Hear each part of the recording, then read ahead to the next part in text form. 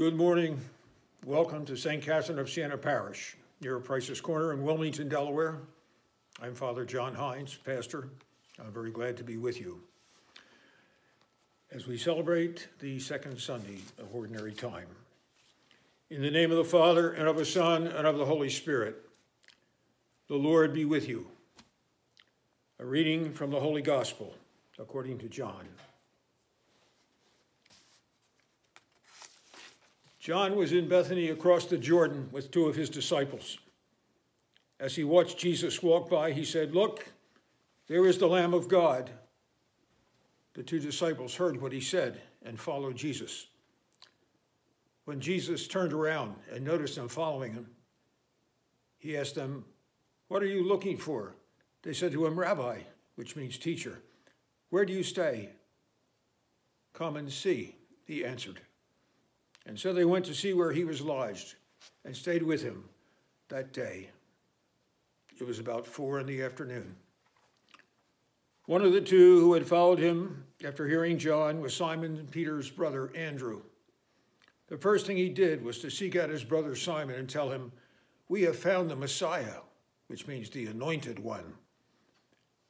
He brought him to Jesus, who looked at him and said, "You are Simon, son of John.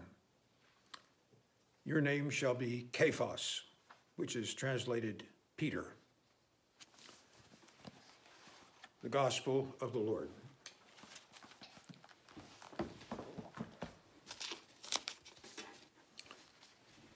A week ago, he celebrated the baptism of the Lord. Jesus experienced the love of his Father in a new, overwhelming way, and he was commissioned for his role to redeem humanity. Today, we hear about the beginning of Jesus' public ministry, and we think about people who were called by God to take part in Jesus' ministry to humanity. Monsignor Ralph Martin died this past Tuesday. Some of you knew Father Ralph Martin as your pastor for 14 years. A kind, caring, joyful priest who always remembered your name and gave you his full attention when you spoke with him. You could sense that you were important to Father Martin, and he cared what was happening to you. Whether it was good or bad, great or small, he was concerned and interested. And you sensed that he would help you know God and God's ways. And you also knew that he would lead the community in the right direction. During his time here, you built a new church and expanded St. Catherine's School under his leadership. I was blessed to be his friend from the time that we were ordained together. He saw me and knew that we were to be friends before I did. He led me to see God's ways as I hadn't before. He helped me to be a better priest and a better person. It was not by teaching me, but by the way he lived his life and being my friend. Father Martin spent most of his 55 years caring for God's people in parishes. Earlier, he headed the religion department at St. Mark's High School. And after his parish ministry, he helped train seminarians. When he could no longer minister, he retired, and in retirement, his joyful presence was a gift to the staff and the residents, above all, at the Little Sisters residence in Newark. How does a vocation like Father Martin's come into being? In today's gospel, some young men follow after Jesus because their teacher told them, "That is the Lamb of God who takes away the sins of the world." Jesus asks them that crucial question, "What are you looking for?" They want to know him, about him, who he is. So he says, "Come, begin to know me." They sought him out, but he was seeking them. For the rest of their life, they would remember this day at 4 o'clock in the afternoon. The next day, Andrew brings his brother Simon. Jesus fixes his eyes on him. He sees in Simon what Simon does not yet know about himself. He sees the rock, which means Peter, that Simon will become. Did Simon reply? Did they converse? It doesn't say. We simply know that Jesus saw in Simon what would come to be, a leader who would speak up and risk himself for Jesus. Let's imagine that look that Jesus directed to Simon. He looks at each of us to see the person who we really are. He looks with love that seeks a response. He looked at Simon that day and saw a good man who would become fully committed servant of God's purposes. I am on a journey like Simon. And Jesus must have seen that Simon would have to undergo difficult changes to become Peter, the rock. And yet these changes would fulfill his life by centering him on Jesus, not on himself. I started to say, I'm a Simon.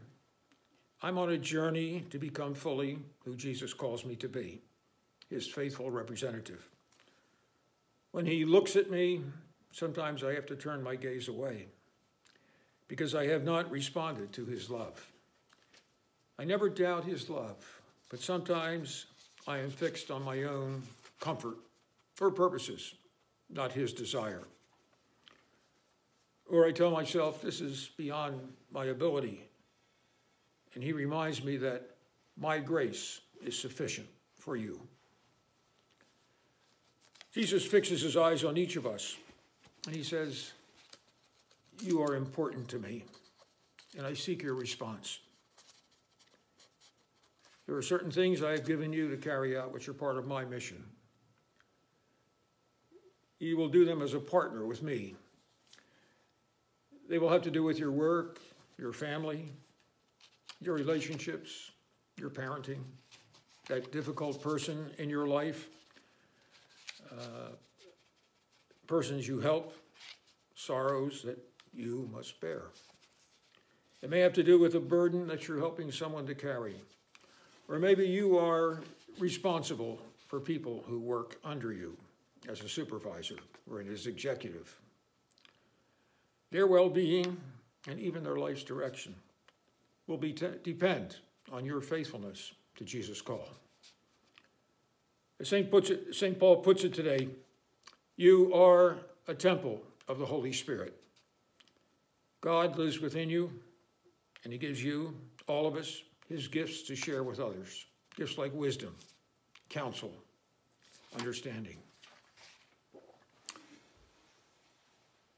Jesus' gaze is a gift of love which promises, you are my chosen one. Trust me. Let me work with you. In me, you can do all that I call you to. I am your God and your brother, and I strengthen you. Certain special persons are sent to us to make Jesus' call evident. Father Ralph Martin was this for you and for me. He is now gone and yet closer to us than he was. He is fully a part of the resurrected life of Jesus. We give thanks to God for him, and we ask the grace to live out our calling with courage and faith.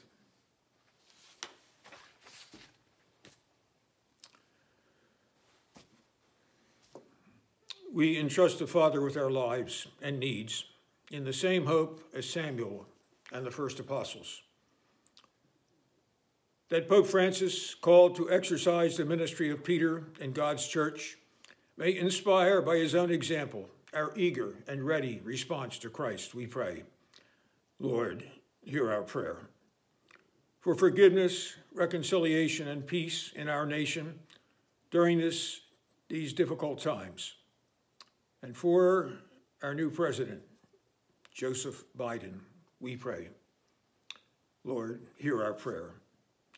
For the various ecumenical dialogues between our church and other Christian churches, that they bear witness to the quest for Christian unity in Jesus' name, we pray. Lord, hear our prayer. As we celebrate Martin Luther King Day this Monday, let us pray for an end to all forms of discrimination, exploitation, prejudice, jealousy, greed, and hatred, and that people everywhere strive for everlasting peace, we pray. Lord, hear our prayer. May the sick and suffering be comforted, especially Christian Malgrim Jr., Stephen Felicetti, and for people who are infected with COVID-19 or facing quarantine, we pray. Lord, hear our prayer. For those whom God has called to eternal life, especially Monsignor Ralph Martin, our friend and pastor, and for Elaine Matos Jackson and all beloved dead, that they may rejoice to remain forever with the Lord whom they served on earth, we pray. Lord, hear our prayer. O faithful God, you know our weaknesses, and yet you never tire of calling us to walk at your side. Graciously answer the prayers we make through Jesus Christ our Lord. Amen. Some announcements. Starting tomorrow, January 18th through the 25th, we celebrate the Week of Christian Unity. And so I invite everyone to pray this week for the unity among all Christian churches that we seek. Monsignor Martin's funeral mass will be celebrated here at St. Catherine's on Friday, January 22nd at 11 in the morning. Persons interested in attending are asked to call the parish office to ensure that space is available, since it will be limited. The funeral mass will be live streamed by our diocese on its webpage. And we will also have videos of the mass during the days and weeks to come. And so, as we bid farewell in this world to a dear friend and a great pastor and shepherd of the sheep, Monsignor Martin, I wish you a blessed week, and again, to children, parents, and teachers, good success in the important work of education.